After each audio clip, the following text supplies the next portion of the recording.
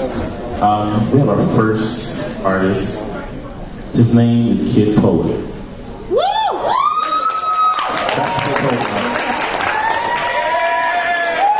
be doing 2 pieces. The first piece is entitled Excerpts from Her Diary. The second is called Live. Everybody give it up for Kid Poet.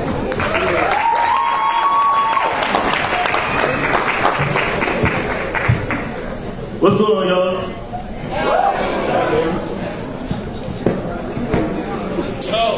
September 1st, 1997. She doesn't look like mommy anymore. She just sits there on the bed watching television until he gives her something to do. Today, Daddy wasn't happy with the home fries and bacon that Mommy made him for breakfast. He just took one bite and threw the plate at her face. And there on her face, the plate broke. She bled and cried against the kitchen sink as she was about to start the dishes, but he insisted on giving her blows to anywhere his fist decided to go. I begged him to stop. Mama looks like she's going to die soon. But he reached back and slapped me as hard as it seemed he could. I wanted to cry out for help, but I was too weak. And I knew Mommy was too weak to help me. Till later. July 28, 2010. Why am I stopping her vote? I deserve it. I know how much he hates it when I wear short shorts, but it was hot. When he came home from work, he dragged me up the steps from my ponytail and into the house. He picked me up by my legs and threw me on the bed and questioned, "Where the fuck is your clothes?" Now some other dude staring at you. He smacked me across my face and pulled down my pants and pulled down his pants as he continued to have his way. See, she feels the most pain by the man she calls daddy, hangs her head in shame because he tells her to. He verbally took her self-esteem when it got to an all-time low, made her believe that she deserves his fist upside her head. But he's not a man, he's a coward. Strikes upon her to feel power, afraid that she'll leave, he expresses his insecurities with marks of brutality upon her once flawless complexion. Guess he never thought he gained such a beauty.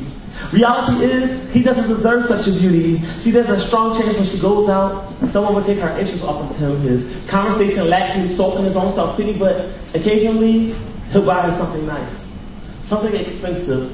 Then he'll take her out after she'll pack on your foundation to cover up the bruises. You ask why she said, you see, her father used to do this. That's where her foundation of youth lived. Watching the mama take punches like her father was a heavyweight champ.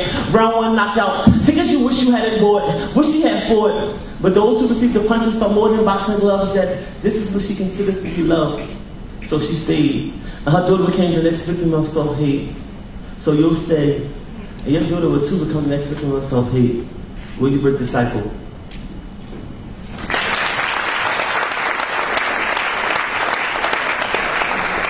This is called lying. I lie to you. I do it constantly. I can't stop telling you these elaborate lies that I make up for no reason at all than to appear just a tad bit taller to you. Like, remember I said I was different? I lied. Remember I told you I have a great sense of direction and my personal navigation led me straight to your heart to knock down the walls others built with pain, suffering, and hatred? I lied. Honestly, I just stumbled upon your zipper. I wanted to see it come down. I wanted to hear the sound of your world moving around. You were right when you said I'm not shit. Like I just wanted to hit it, take your heart and run with it. But the problem is, you always want to be right. You judge me based on your exes, constantly reading my text messages like I was caught in some lies that gave you the upper hand, but I never raised my hand towards you. So quit with that bullshit like all dudes are the same, because truth be told, you females do words just food with your words. Thank you.